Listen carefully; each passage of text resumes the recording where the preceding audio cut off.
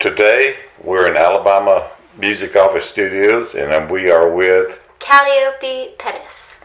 What was that name again? Calliope is my first name. How do I remember that? Well, it sounds like karaoke, cantaloupe, cannelloni, cardiope, but it's none of those things. It's kind of like California and opium in the same first name, just the first two syllables of each. All right. Sounds like a song to me. It very might well turn into one. All right. Where are you from? I'm from Panama City, Florida. All right. Now, how did you get to Montevallo, Alabama? I decided that I would like to study classical voice and had an in with the music department there through my high school choir teacher. All right.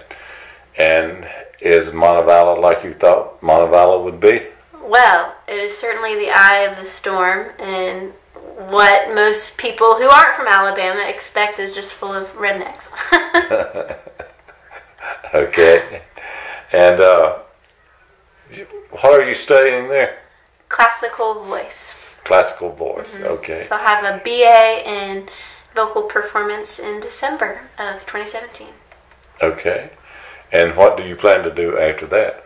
I plan to continue teaching voice lessons to teach children mindfulness and encourage them to move through music.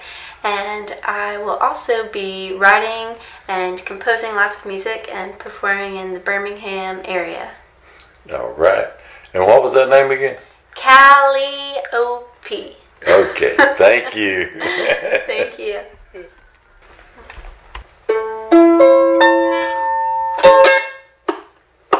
There is a house in New Orleans they call the rising sun. It has been the ruin of many a poor girl. Oh, whoa, whoa, whoa, whoa. And I, oh Lord, was one. And if I had listened to what Mama said, I'd be at home today. Being so young and such a poor and foolish girl.